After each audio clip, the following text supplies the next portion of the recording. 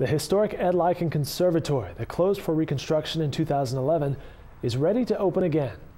I say historic because it's 100 years old, with greenhouses originally constructed in England.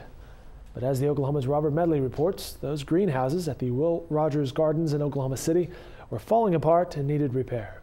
Thanks to many volunteers' hard work, it's set to reopen on Wednesday, November 20th, with a ribbon cutting set for 1:30 p.m. with Mayor Mick Cornett speaking.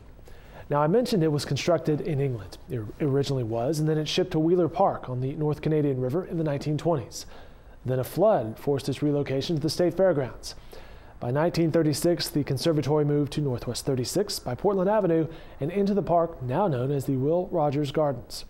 Medley reports a 2007 general obligation bond issue, approved by city voters, pumped about $2 million of improvement into the conservatory.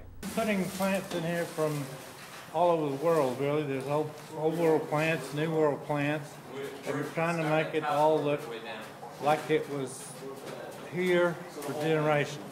That's why all the gravel and the rocks and so forth, we place them all in here in a certain way, and it looks like it's been there forever.